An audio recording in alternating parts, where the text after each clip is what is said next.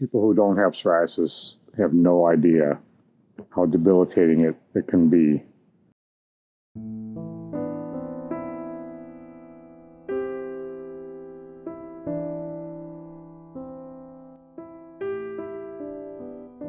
I have my days where I definitely feel alone, depressed, where I just feel like nobody understands, and I think that that's the biggest struggle for me. Just trying to live my daily life and deal with the fact that I know that nobody really understands unless you have it yourself.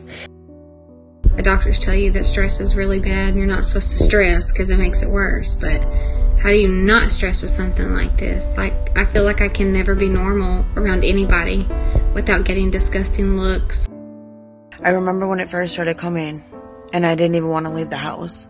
I didn't want anybody to look at me, and when I would leave the house, I felt like everybody was staring at me.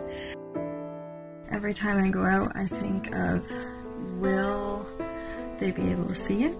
Can I cover it up? And if they ask me something about it, what am I going to say back? You want to hide in your house, to wear long sleeves on a hot summer day, never be able to put a pair of shorts on. I haven't been able to wear shorts, and I'm scared even to show my friends what it looks like. You just live life like a normal person. So it's just a real challenge to have the confidence to, I guess, go out and live your life normally. It just made me want to cry every day. I didn't want to leave the house. I didn't want to talk to anybody. I didn't want to see anybody.